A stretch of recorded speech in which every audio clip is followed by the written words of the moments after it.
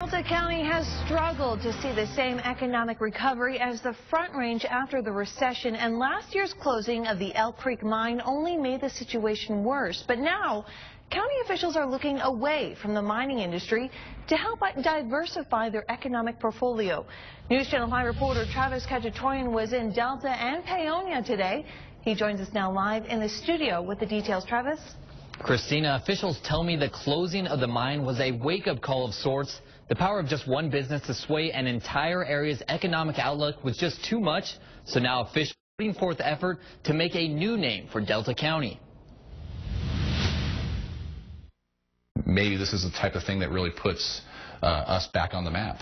Delta County's economy relies heavily on one industry, natural resource extraction. And when the Elk Creek mine closed due to a fire, residents were once again feeling the lows of a boom and bust economy. Some of the greatest effects hit the town of Paonia, not only in terms of people who lost their jobs and had to move away, but also in terms of lost county tax revenues.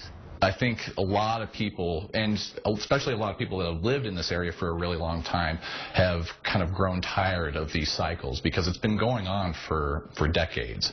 Now officials have a little money to change this. The U.S. Department of Commerce's Economic Development Administration awarded a local planning commission $245,000 to think of new ways to expand their economy other than mining. Delta County is always going to be vulnerable to these industry swings if that kind of industry or any other single industry is relied upon so heavily.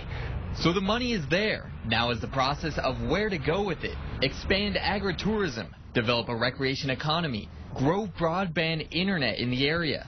Officials say all ideas are on the table. Take an objective view of Delta County and tell us where we have potential. Maybe it's something that we haven't recognized before. And hopefully after plans are made, if another mine closed, Delta County would have a little insurance. And both the Planning Commission and the Delta City Manager say Senator Mark Udall has been at the forefront of efforts to help them attain this grant since the mine first shut down. And finally receiving this grant is the result of months of behind-the-scenes work. Live in the studio, Travis Cacciatorian, News Channel 5. Travis, thank you.